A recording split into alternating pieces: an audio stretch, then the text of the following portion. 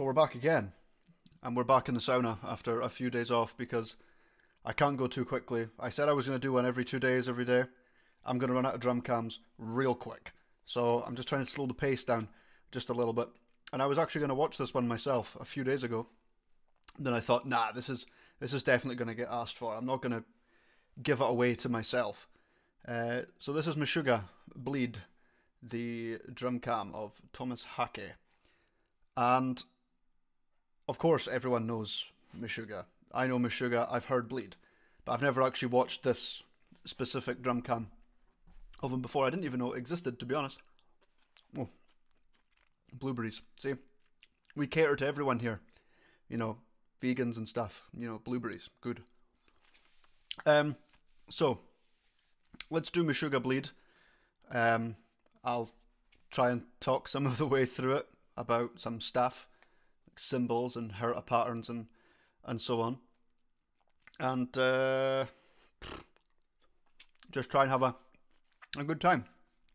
So let's do it. Bleed, bleed, bleed, bleed, bleed, bleed. Are you fucking ready?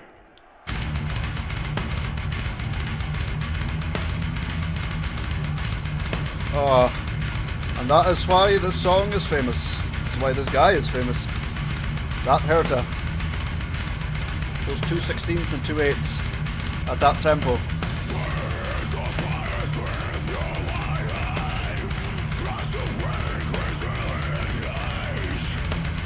A lot of ghost notes.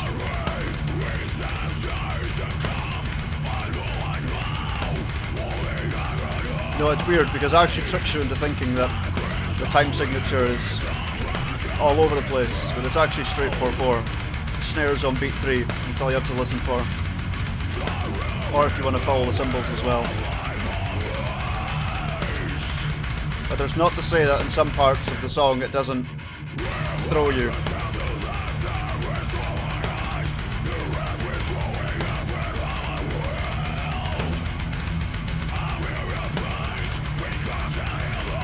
There's a few people that did covers of this as well on YouTube, and the most notable ones obviously is Troy Wright. He does an incredible cover of it, and he uploaded it like 9 years ago or something. He uploaded that, and G. Anzalone of Dragon Force also does an incredible cover of it as well. Back into the skank beat with the kind of like triplet drag. The bass drums just don't stop in this song. It's not only is a test of timing, and I don't mean timing as in playing the time signature, it's a test of your timing to make sure your hertas are exactly in time with the guitar riff.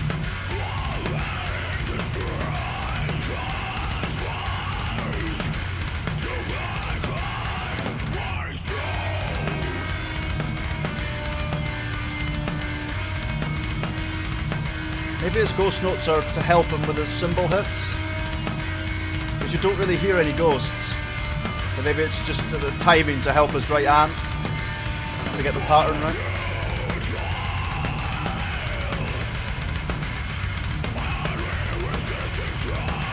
It's like it's still 4/4, but it's like a 3/16 cymbal pattern. Is it? It's so difficult to tell because your mind is just fixated on the and the hertas change again. They change position once again.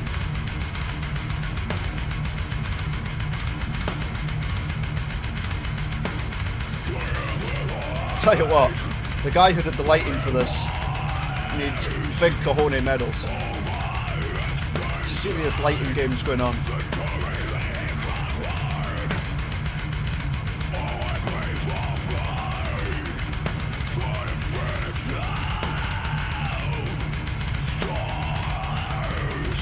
Yeah.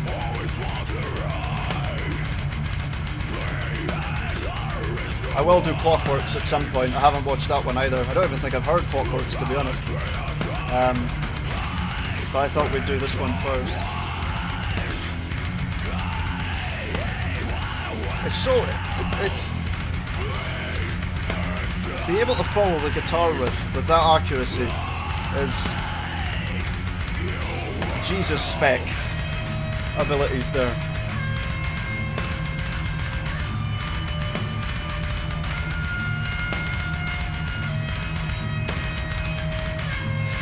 I wonder if they programmed the atomic clock in Switzerland. They just took a sample of Thomas's blood and said, yeah, that'll never lose time now. Into the clock.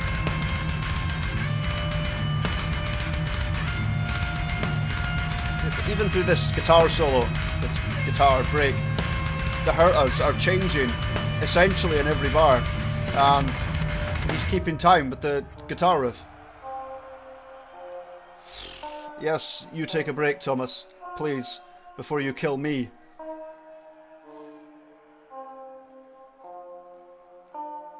I love how he's got two ride cymbals for crashes as well. You know, this is my 22-inch ride, it's also my crash. This is my 45-inch gong, but I use it as a crash. Just crash everything. Crash Bandicoot.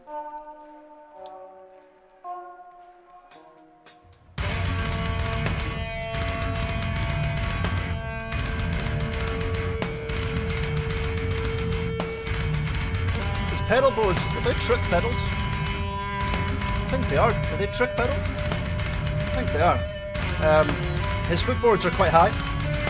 I'm not sure if you've noticed, but the way he plays heel down, but when he goes for his double, his heel comes up quite high.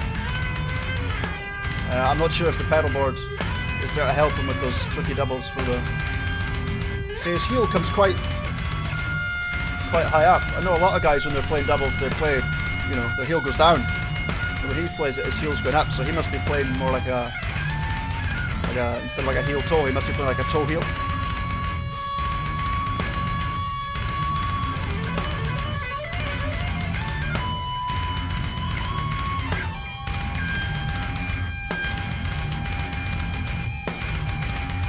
Look at these lights. Honestly, that lighting guy is unbelievable.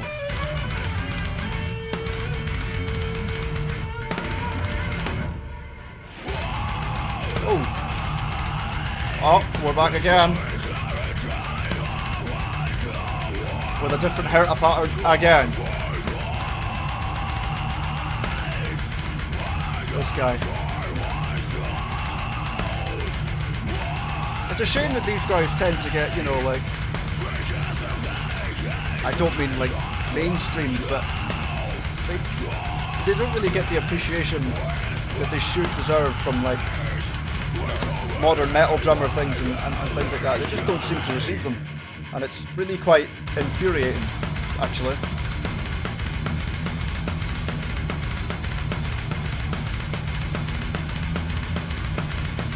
Look at his face, he's not worried, he's having a good time. What is time? Completed it, mate. I've completed time. That's what he's thinking right now.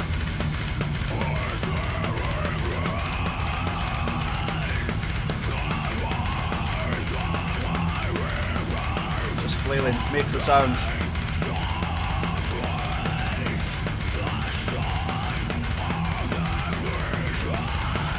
His feet must be on absolute fire by now.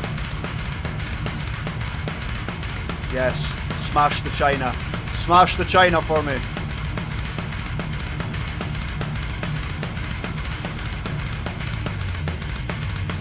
Those bass drags, man. It's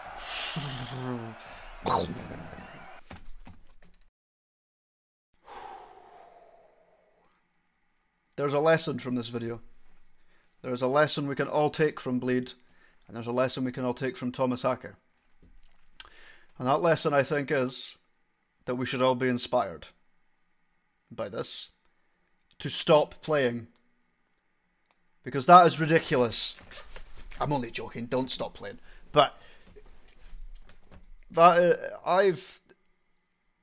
those herta patterns are so difficult. You're not going to learn this in 1 month. You're not going to learn this in 2 months. Maybe not even 3.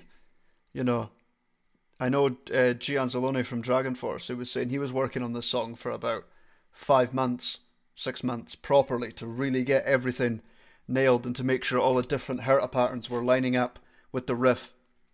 and the way it progresses. I don't think we need to have a massive discussion on this one. It kind of speaks for itself. Everyone knows MESHUGGAH bleed. But it was interesting to see it from the actual perspective of what he's actually playing, because it's when you listen to songs like this on the album, a lot of the drum work is actually buried. You know, not the bass drums and the snares, but a lot of the cymbal work is actually buried in the mix, and it just kind of sounds like shh. But it's interesting to see, you know, what he's playing, and that you can pick out like the 3/16 patterns by watching their hands and the way they're doing it. So Thomas Haake, you are an animal, or as they say in France, le animal. So I'm gonna just go and not play drums today. I'm just gonna go to my bed and think about what I've just witnessed. Next time, the next one, I think we're gonna do. Let's do Dragon Force. Let's support the cause. Let's do Dragon Force. Let's find a Dragon Force drum cam for the next one, and I will see you there. Leave a comment with whatever you want. Be a troll, don't be a troll, but preferably a drum cam recommendation for after the next one, and then we can we'll take it from there. So, see you around.